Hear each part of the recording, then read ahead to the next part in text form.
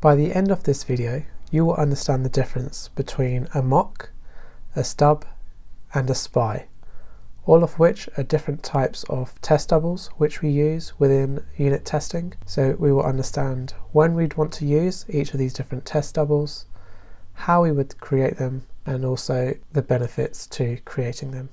So the class that we'll be testing is called Newsletter Sender, and essentially it's just responsible for sending a newsletter. And this newsletter sender will use two different services, one called Subscribers Database and one called Messaging Engine. And both of these services are instantiated through the constructor of the newsletter sender.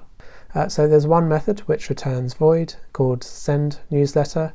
It takes in a string which is the subject, and the first thing it does is create a list of strings which it gets from the subscribers database .getSubscribers method. So the subscribers database class will typically be connecting to a database and returning the list of subscribers. So here we have the actual implementation of what it might look like. So it gets the connection through the driver manager. It executes a SQL statement to get all the emails from the subscribers table. It iterates over the result set and adds it to the subscribers list. It returns those subscribers. I'm just going to remove all the implementation. It's not necessary for the purposes of this video. So if we go back to the send newsletter method, it obtains all the emails. It will check if the email size is 0, otherwise it throws this 0 subscribers exception. And that's just a custom exception which we created, which extends the runtime exception. It just provides us a little bit more specificity over what exceptions are being thrown from our method. And then finally, it uses the messaging engine to send an email, which takes in that subject from the argument, and then uses the list of emails that we got from the subscribers database. There's no actual implementation for the send email method from the messaging engine class, but otherwise in theory it would be setting the email subject, it will be setting who the email is being sent to, and then it will be sending the email. There's also a few other methods for the newsletter sender class. So we have the number of subscribers, which uses the subscriber database. It gets all the subscribers and returns the size of that list. And then we also have the two getters for the services. So we have the get subscribers database and the get messaging engine. So I've created this test class called newsletter sender test within the test Java directory. And before we start creating our test doubles, just verify that you have the correct dependencies with your build tool. So we'll be using JUnit and the Mockito framework. So test doubles are used to shield the test class that we're testing from their external dependencies.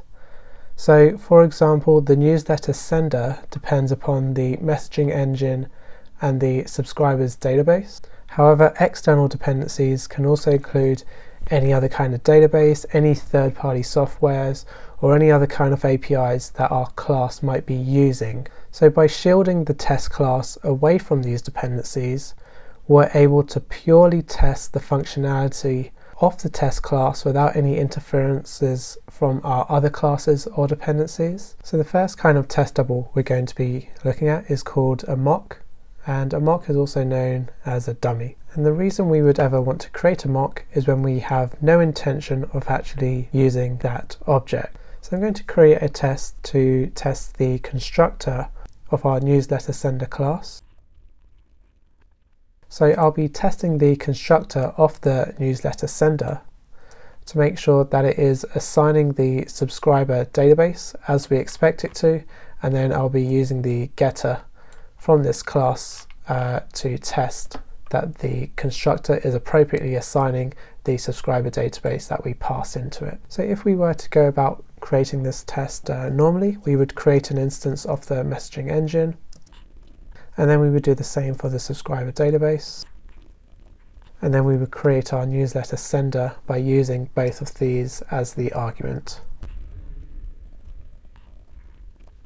Then we would use the assert equals method to make sure that the database that we're passing in, so subscribers database, is equal to the newsletter sender.getDatabase. Now if I run this test, we should see that it passes. Okay, one point I'd like to mention within this test is that this messaging engine class is used, but it doesn't actually have any place within the test itself. It isn't actually used within the assertion or any other reason. But the only reason that we're creating this messaging engine in order to use the constructor of the newsletter sender. So this is where we can use the mock keyword to create a dummy version of this messaging engine. So instead of using new messaging engine, I'm going to use the keyword mock and then pass in the messaging engine.class as the argument. And we can see the mock has come from the Mockito framework. So when we use the keyword of mock, what will happen is that a nullified version of the messaging engine is created. So that means all the logic, all the behaviors, and all the properties will return null, or they will return the equivalent of null, which might be 0 if it's an integer, or 0D if it's a double value, or false if it's a boolean. And by assigning the messaging engine as a mocked version of the messaging engine class, this instance that is being passed into the constructor and used for the test has no behavior and no properties that might otherwise influence this test. You could argue that you could just pass in null for this constructor. However, if we were to extend the constructor to also use two arguments, maybe two different types of classes, that could cause our test to fail, as maybe that constructor might be doing some other kind of behaviors. So that's why we're using the messaging engine as a mocked version within this argument and not just passing in null. The second type of test double is called a stub, and we're going to use a stub for testing the number of subscribers method from this newsletter sender. And what we can see is that this method will use the subscribers database.getSubscribers method and just return the size of that list.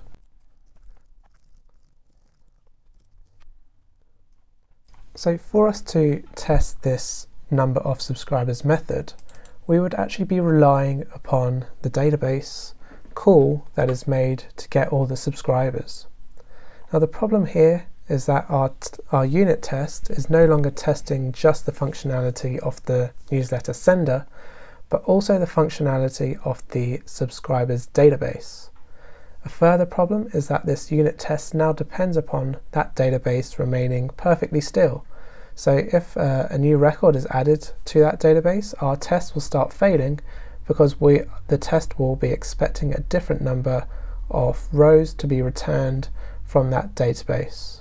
A stub will be created which will allow us to define exactly how an object responds to certain methods, and this way we can define exactly how our subscribers database returns and what list it should be returning for the purposes of that test. That way no databases are required and the dependency upon the subscribers database is removed from the test and we are controlling it from within that test. So when we create a stub, the first thing we do is actually create a mock of the class that we're then going to change the behavior of. And then I will be creating a newsletter sender that uses both of these mocks. What makes a stub different from a mock is that a stub will contain certain instructions for how it should respond to certain method calls. And we would use a stub in this case because we would tell the subscribers database how to respond when the getSubscribers method call is made. So the first thing I'm going to do is create that list of strings that we want the subscribers database to return to us, and then I'm going to instruct that subscribers database that whenever the getSubscribers method call is made to return that same list. We will use the when keyword to define what method call is going to be made for the subscribers database class. and then we're going to use the then return keyword to define how this class instance should respond when that method call is made. So it's just this single line that makes a stub different to a mock, because the stub has predefined responses to certain method calls, whereas a mock is completely nullified for that class instance. We can then write our assertion, where we expect a value of 3 to be returned from the number of subscribers method call. So this number of subscribers will be using the subscribers database mock that is passed in, and it will make this get subscribers method call. And we've told that get subscribers method call that when it is called, it will return this list of subscribers. And we can see that there are 3 different items within this list, so that size of the list should be 3. The final type of test double which we'll look at in this video is called a test spy. And a test spy is created using the spy keyword, and it actually represents a real object. So all the logic behind a spy exists exactly how we might expect it from any other type of instance of that class. However, the only difference between a spy and a regular instance of that class is that we can stub some of the methods using the when and the then return methods. So when would you want to create a spy? You would want a spy when you require both the logic of a class and when you also want to modify how one or more of its methods behave. So for this example, what we want to do is test the exception that is thrown from this send newsletter method. So what we can see here is that the send newsletter method will first check if the number of subscribers is equal to 0, which is also a method within this class. And if it is, then it will throw this 0 subscribers exception. So we use the spy keyword and we pass in the newsletter sender.class. And the first question you might have is, how is it actually creating this instance of the object? And it's creating it by using the no argument constructor, but we can see that we don't actually have a no argument constructor, so what will it know to pass in as the arguments here? If I try to run this test now, so this test has failed, and Mockito has said unable to create mock instance of newsletter sender. Then it says please ensure it has 0arg constructor which invokes cleanly. So instead of passing in the newsletter sender.class as the argument, we can actually create our own instance of the object ourselves and then just pass that in. So it will be like any normal object, but it will be a spy, so we can actually change the methods, the method behavior slightly later on. And because we've created a spy, we're able to modify the behavior of that spy for when it calls the number of subscribers method.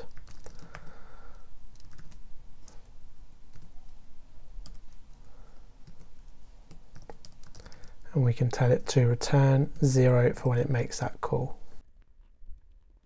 So if we look at how the spy is going to behave, it's going to call the send newsletter method.